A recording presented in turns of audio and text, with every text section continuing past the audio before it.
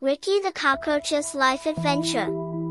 In a quiet corner of a kitchen cupboard, a mother cockroach gently laid her egg case, called an ootheca.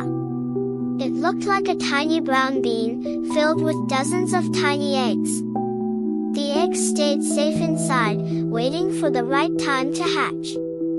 A few weeks later, crack, out came a tiny white nymph. His name was Ricky. At first, he was pale and soft, but soon his body turned light brown, and he began to scurry about. Ricky had no wings yet, but he was fast and curious. Ricky loved exploring dark corners and tiny cracks. He was always looking for crumbs and water droplets. As he grew, his skin felt tight. "Time to molt," he said. Ricky shed his old skin and came out bigger and stronger each time. With each molting, his body darkened and toughened.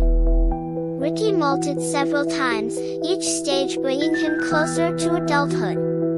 He still didn't have wings, but he was growing longer antennae and stronger legs.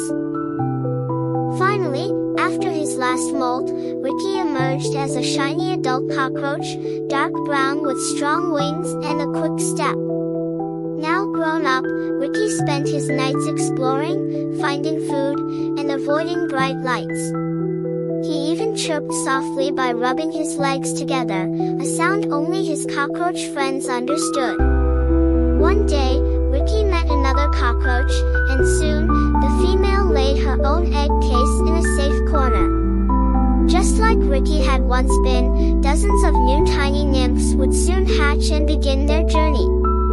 From egg, to nymph, to adult, Ricky's life cycle was complete. And in the quiet corners of the world, the cycle of life would begin again.